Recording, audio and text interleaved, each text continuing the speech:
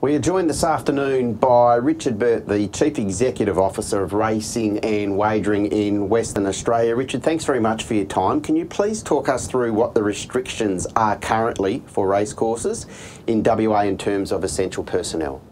Yes, Digby, it's a very important time, obviously, in racing with the recent announcements by the federal government whereby there's restrictions on crowds greater than 500 and less than 100 indoors. And so RWWA, as of Monday, has had in place only essential personnel being eligible to go onto racecourses, track work and trials. And so essential personnel are effectively people who carry out the race day. They're the people who bring the horses and the animals to the track.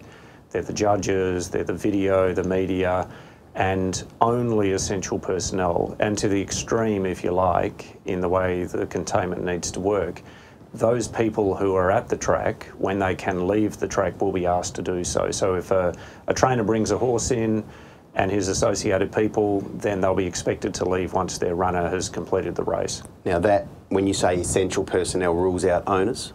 Correct. So members of the public and owners, as passionate as they'll be about racing, we have strong containment rules in place. Okay, Richard, can you please explain why these restrictions are in place, as not all racecourses necessarily attract crowds or congregations of people?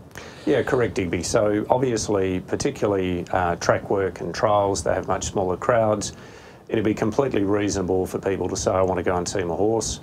But equally at race meetings, we're just putting these sort of strong controls in early, as I say, as of last Monday, so that we minimise any sort of opportunity for the spread of the infection.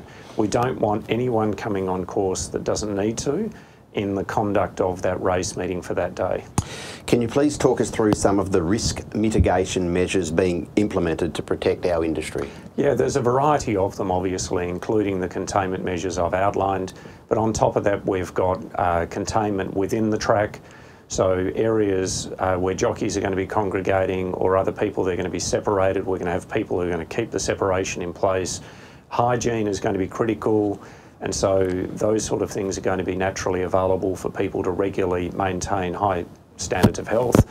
We're also increasing the weight for jockeys by 1 kilo as of the 25th of March, which is completely understandable when you think that jockeys are going to find it very difficult to manage their weight because of the containment rules that we're applying, both what we're asking of them at the track as well as in their own lives.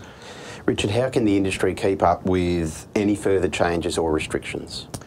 Yeah, so it's going to be an evolving space. What we're seeing today I don't think is going to be the end of it. They're going to have to maintain knowledge of how COVID-19 is unfolding. They need to stay in touch with RWWA through these media alerts, through our website, and there's going to be regular updates that we're going to be providing on a daily basis through Tab Radio at 7:55 in the morning, through the RWWA website, and information generally I would encourage people to connect with. Richard, thanks very much for your time and best of luck in these trying circumstances. Thanks, Digby.